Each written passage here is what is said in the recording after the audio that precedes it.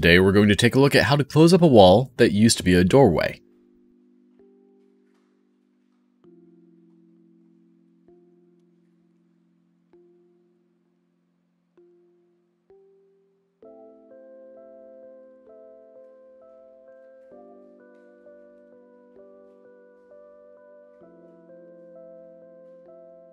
Now, one fun thing to note with any project in a house is to never assume that anything is ever square. As you can see, the wall is not a 90-degree corner, and I already know that the top is not square and level either. This becomes more of an issue as we move on. The first thing we need to do is verify how wide our wall is, and in this case it is a 5.5-inch wall. This means that they either used custom lumber, or the drywall is doubled up on a standard 2x4 frame, which is what I assume they likely did. However, I didn't feel like doubling up the drywall, as that's not ever really ideal to do, so I ripped down some 2x6s to 4.5 inches to accommodate for a total of 1 inch of drywall. I've also gone ahead and marked the wall at 1/2 inch on either side for where my framing needs to line up with. Now it's time to prepare the area for having my framing put in. I'd like to have a perfectly flat floor to put the framing on, but that's not going to happen here. There's actually about a 1/2 inch drop between these two rooms, so the best I can do is remove the transition strip and the quarter round. The transition strip was held on with brad nails and some construction adhesive, so it was just a matter of getting my pry bar under it and prying it up and out without pulling up the rest of the floor with it.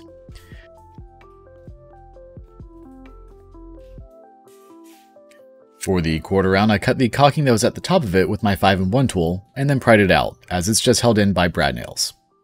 Once both are removed, we can move on to getting our measurements.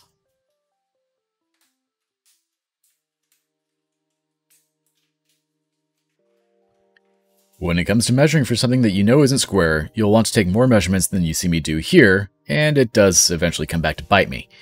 Ideally, you would do around 6 measurements, vertically, 1 from each end and 1 in the middle, and same with horizontally from top to bottom and 1 in the middle. This will let you adjust your cuts for your framing to accommodate the area, even if it's not square. When it comes to cutting your lumber, there's not too much to it. Just measure the length you need from both the front and back edge, use your speed square to get a straight line, and carefully cut along your line. I'm sure you guys will let me know down in the comment section how unsafe I'm being by doing all of this in sandals and not wearing safety glasses, and, well, you're right.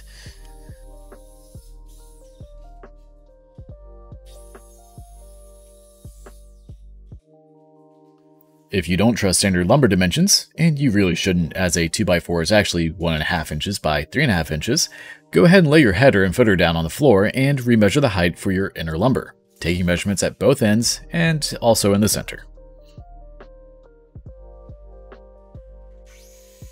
If you have a wall that isn't square, you'll want to mark each piece of inner lumber in regards to where it would go on the wall. In my case, I just cut the 2 right side ones a bit shorter to accommodate for the minor drop in the top of the wall.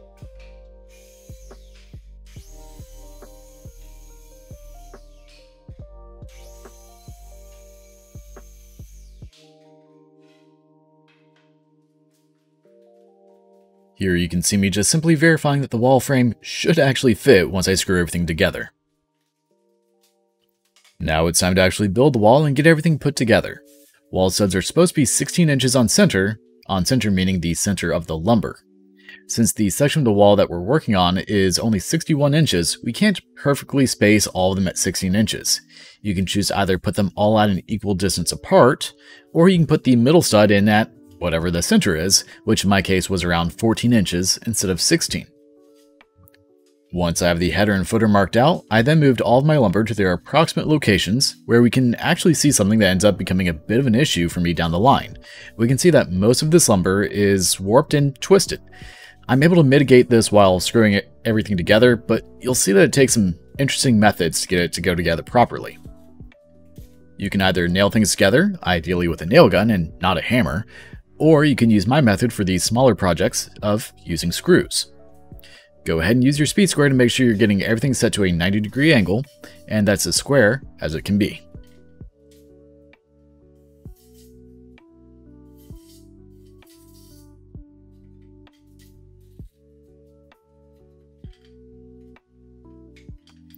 I feel like this would be a wonderful time to have an Audible sponsorship since we can see I clearly have my earbuds in and am listening to something. We could easily say I was listening to a book on Audible. Granted, I'm not. I'm listening to Karf Darko and his wonderful 8-bit style of music.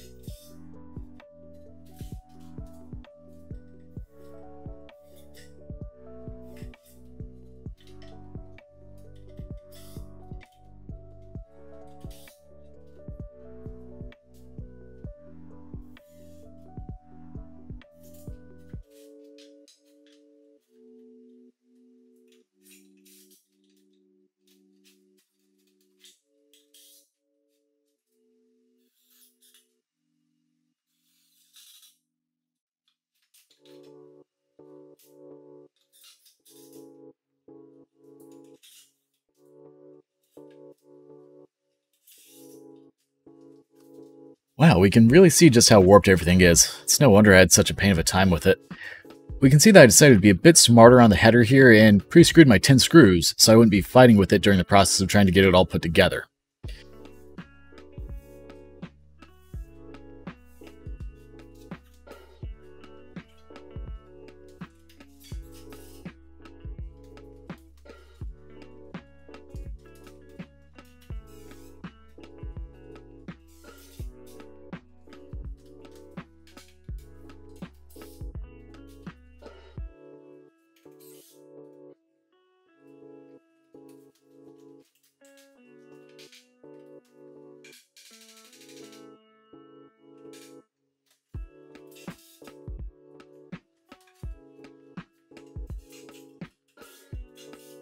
The outside boards are a bit easier to work with the twist, as I was able to just stand the whole wall assembly up and then stand on it to get to the desired angle that I wanted, but the rest of it wasn't quite as easy. I tried using a hammer to no avail as it just bounced right back to where it was. I was hoping there would be enough friction between the boards to hold it all together, but I wasn't that lucky. What I ended up doing was using a cutoff from earlier and cut it to fit between the cavity, somewhere around 15¼ inches, and hammered it down into the cavity to force the board to be where I wanted it to be, and then screwed it together. Then I had to cut it again for the center stud. This ended up working out wonderfully, and I was able to get everything put together the way I wanted it.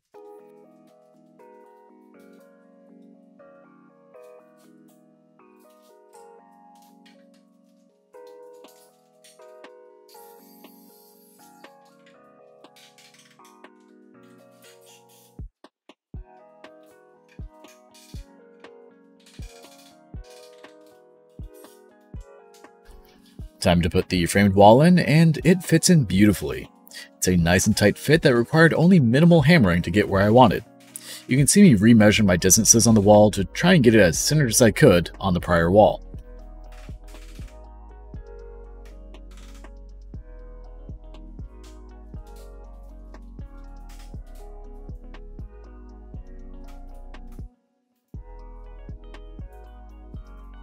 Once I had everything where I wanted it to be, it was time to screw it to the existing wall. I simply put a screw in between every stud on the top plate, and then put 4 down on the wall on either side. This should keep it in the wall without moving at all, unless the whole wall goes.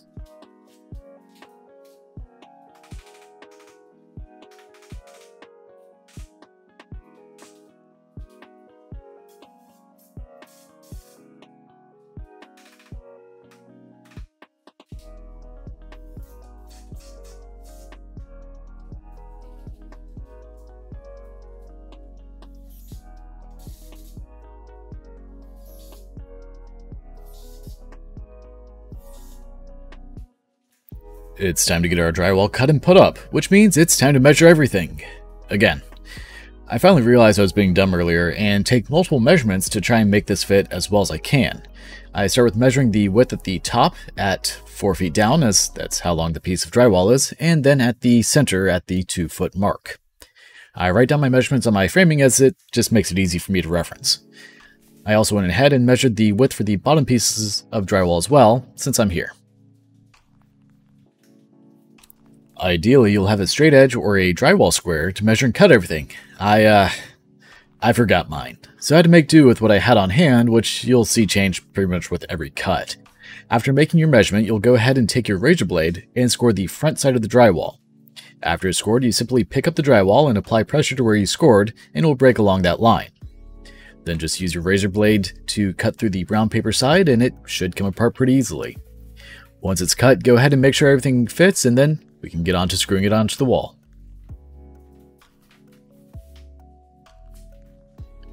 Welcome to the back side of the wall, where everything is much dimmer. There's literally only one light in this section of the house, and I swear it's only like a 500 lumen light bulb. It's terrible. You can see me go ahead and mark the location of the studs on the walls, and go ahead and lift everything in place to start screwing it, and I have the wrong bit for drywall. For some reason I have a number 3 Phillips instead of a number 2.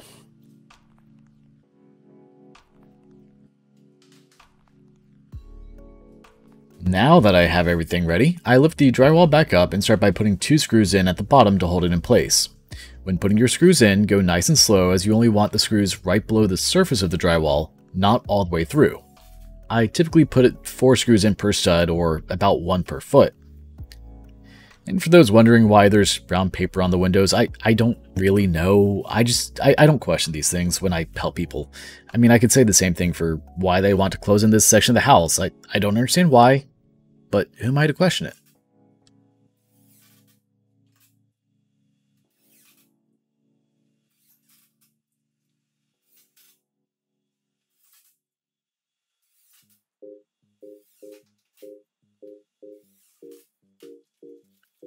Now that we have the first piece of drywall up, it's time to measure the height that we need for the bottom piece, as it's less than 4 feet. Staying true to forgetting my straight edge, I grabbed the transition piece from earlier to mark my line. I then went ahead and marked the width of the piece before cutting it. Most of the time, cutting the width will always be easier to do first over cutting the length, as you'll then be working with less than a full 8-foot sheet of drywall.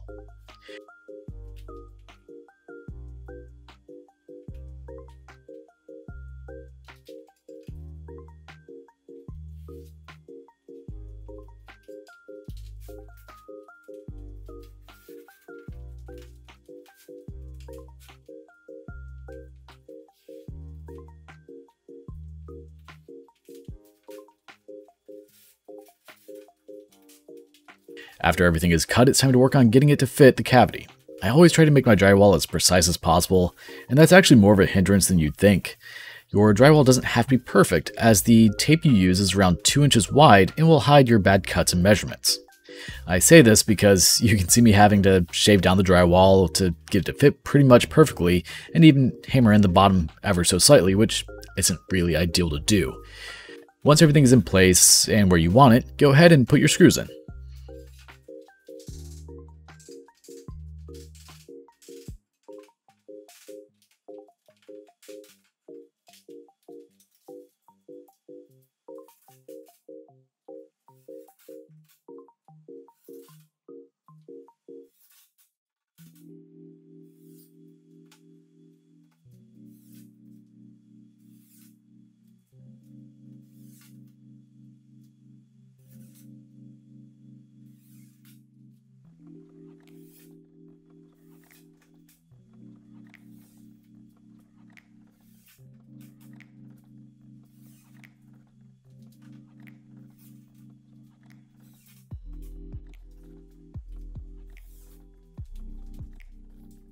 And now thankfully we're back to the side with good lighting. You'll see me fight a good bit with this piece, and I couldn't figure out why for the longest of the time while I was trying to get it to fit.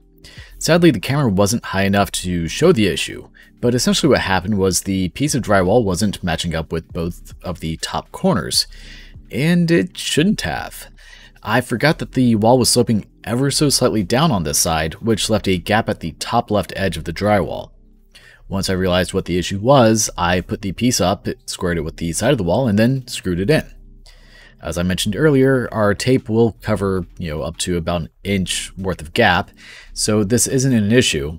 I just couldn't realize what was going on while I was trying to work the piece and may have gotten a little frustrated.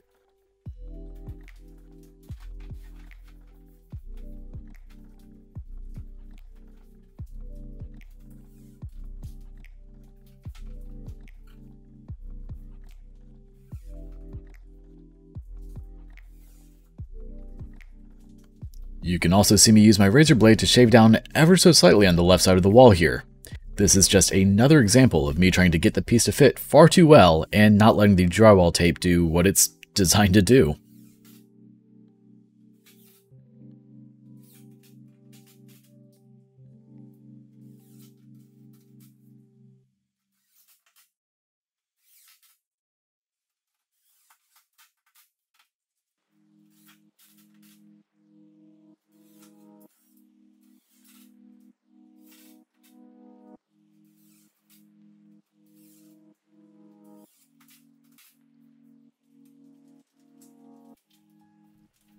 Time for the final piece of drywall. After measuring out the wall, I use my new straight edge, an offcut from another piece of drywall, to mark and cut the length and width as needed.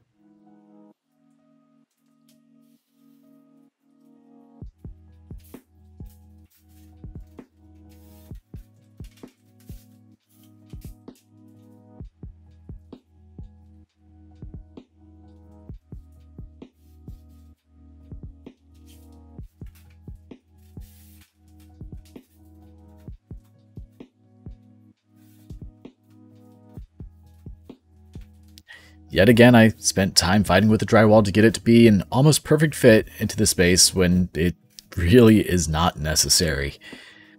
I actually ran into a bit of an issue at the end of this, which you'll see in just a few moments, and my rather unorthodox method of correcting it. Or at least working with it more, however you want to say it. I'll go into more details on that in just a moment.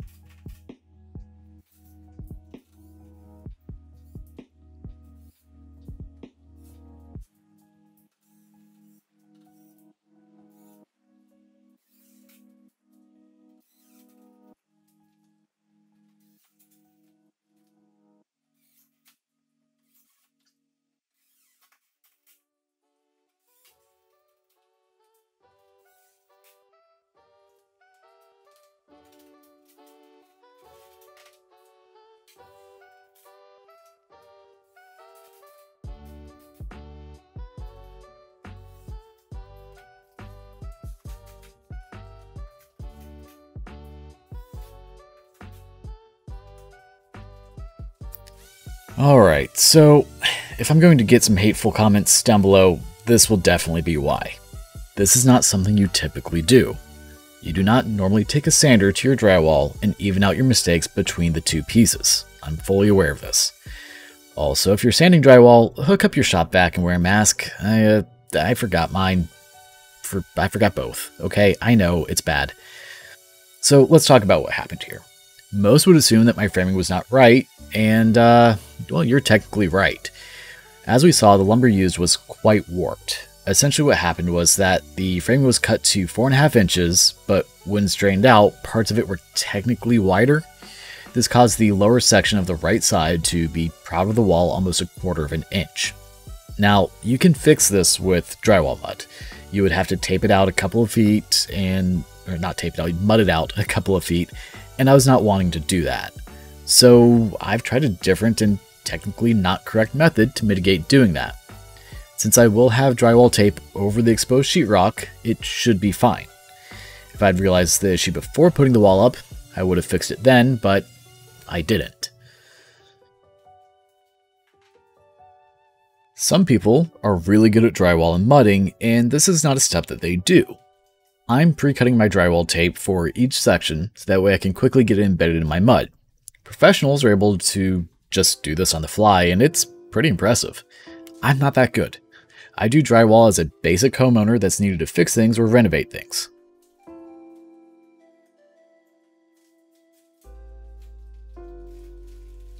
Time to mix up our first batch of mud. That big number 20 on the bag indicates the approximate working time of this mud before it sets and is sandable, which is supposed to be 20 minutes. In my experience, it's never accurate. You either have like 5 minutes or 5 hours, and there's no real in between. A lot of it depends on humidity, temperature of the water, a bunch of different little small factors. Typically speaking, For your first coat, you would likely use 60-minute mud and mix up like a gallon at a time to go through. Since I'm working on a small section and not the quickest person ever when it comes to drywall mud, I'm using 20-minute mud and mixing up a quart at a time. I don't really like using the premix stuff that you can buy in the large, I think 3-gallon buckets, as it tends to shrink and crack if you try to fill any gaps with it, like anything bigger than 1/4 of an inch, and you can only do very thin coats. As for consistency, when mixing drywall mud, it's best to go a little thinner as it will thicken up as time goes on. You kind of want it like a thick pancake batter. You want it to be able to move when you flip the cup upside down but not pour out.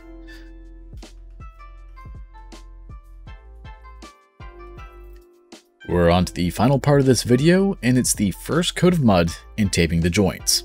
Everything after this is just basic sanding and adding more mud and then painting. If you're curious about the different ways to do drywall, I actually have a few videos that are in a playlist that go through a few different scenarios. But the basics for this part are pretty straightforward. Put a base layer of mud on the wall, put your drywall tape over the mud, and then use your drywall knife to press the tape into the mud, pressing out the excess mud by moving your knife along the tape. After your excess mud has been removed, put another thin layer of mud over the tape and taper it out. You can tape your edges by applying pressure to the outside edge of your drywall knife and letting the inside edge float along the top of the mud. It's much easier to remove a ridge in the center than it is to blend a thick edge, so it's always best to make sure your edges are tapered and flat. Fun fact, this original section was 28 minutes long and a 20 gigabyte file. I've sped it up about 10 times the original speed just to not have this video go on forever. This is a pretty simple and basic video showing how to frame up and enclose a wall cavity. It's a pretty straightforward process that most anyone can do with basic tools and a little bit of time, and there's minimal risk of damaging your home doing this. Now, if we're talking about removing a wall, that's a whole other story and issue that comes with a lot of risks. If you have any questions, comments, concerns, gripes, whatever, let me know in the comment section down below. I try to make it a point to respond to every single comment I get, and I'm always open to criticism and feedback.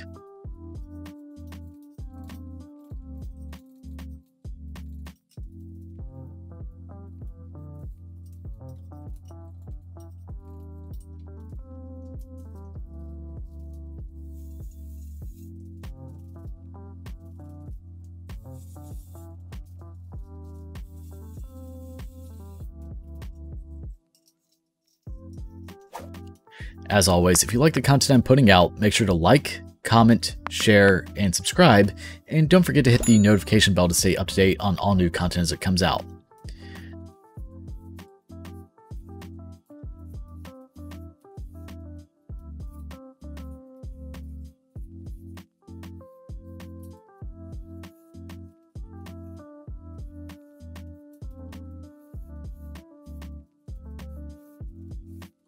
That's all that we have for now. Thanks so much for watching, and have a wonderful day.